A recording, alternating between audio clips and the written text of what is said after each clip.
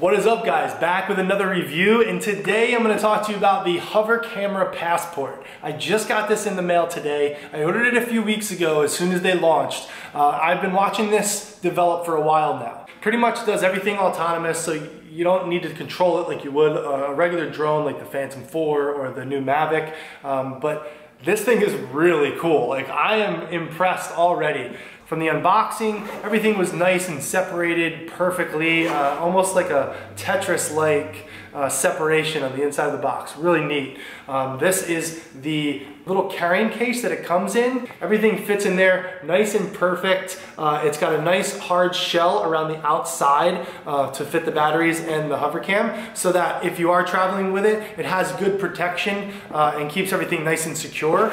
And then the carrying case also has a strap, like this little Velcro shoulder strap that you can attach to these little rings here and use it to throw over your shoulder if you only want to take this with you. It also comes with a little pouch, and this pouch you can fit the hover camera directly inside and just throw this in your bag and you're good to go. So here is the hover camera, nice and really small, thin, compact. It's a very durable carbon fiber chassis. It unfolds just like this, and that's it. I mean, it's as simple as it gets.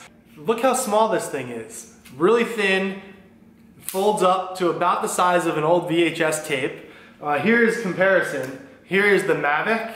I actually did a review on this last week, so go check it out. I'll leave a link right here. And look at the size of it.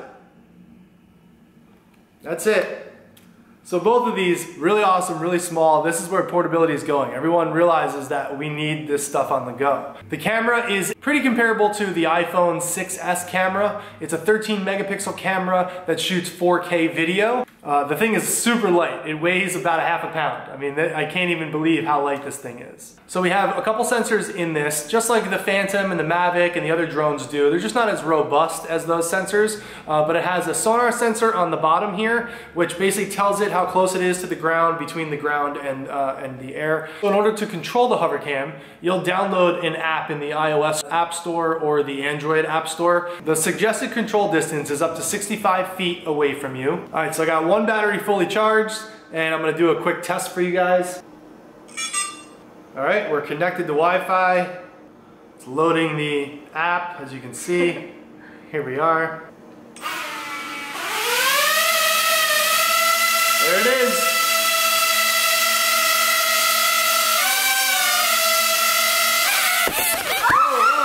Oh, it just fell.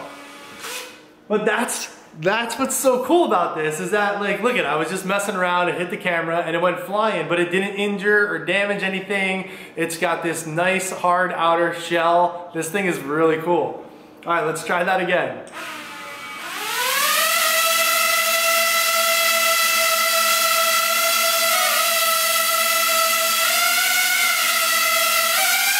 Look at that, isn't that crazy?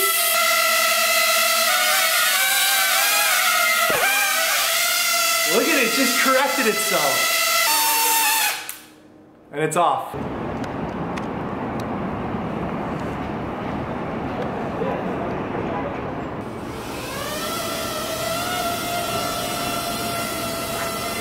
You can control the camera by moving up and down on the screen. And I can also raise and lower. And I can move it back and forth, side to side. Now we're gonna try this follow me mode. So now you can see it's tracked around us. And now as we move, it should follow us.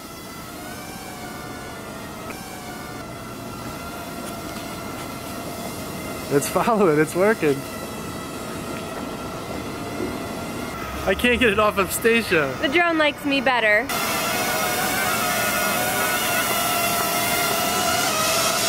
Have you guys ever juggled two drones before? Mavic and hover cam. Okay, hopefully it'll track me.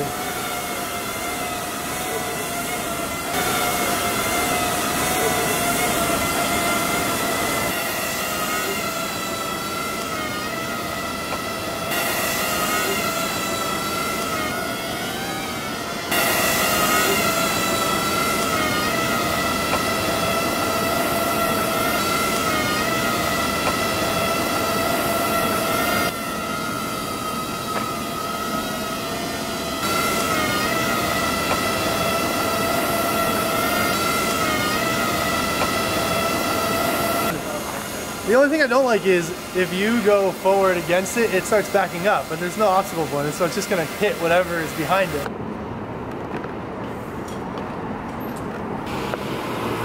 I just got back from doing the initial test flight on the HoverCam Passport, and I gotta say, this thing's pretty cool. It's different, the concept hasn't been done yet, and it's very well made, very sturdy. I did crash it a couple times into the wall, and it just hit the wall and, you know, just fixed itself and started hovering there. So, you know, this isn't made for getting quality, super amazing footage like you would with the Mavic or the DJI Phantoms or anything like that. This is just a 4K camera with a little bit of built-in stabilization, so don't expect the world out of this. But if you just want something easy, take with you on family vacations, maybe you're not really a big drone pilot and you don't want to deal with cumbersome, you know, Inspires and Phantoms and things like that. This is just something simple to have fun with. Flight time, that was a disappointment, but I knew that going in. It says 10 minutes of flight time per battery. We know that's never the case. My first battery got about 6 to 7 minutes, and the second battery got about maybe 7 to 8 minutes. It's $5.99. You can get it at gethover.com, and you know, I think overall it's just a fun little toy to have. So that's about it. That is the HoverCam Passport. I hope you guys enjoyed the video. If you did, click the thumbs up button down below. I'd appreciate it. And I'm gonna be doing some more reviews like this coming up. The MacBook Pro with Touch Bar is gonna be here next week, so I'm excited to share that with you. But I look forward to using this in some future videos to give you guys some different angles and footage and just some cool different perspectives. So again, thanks for watching. Hope you liked it. Subscribe if you're new. Click that link down below and leave us a like, and I'll see you guys in the next video. See ya!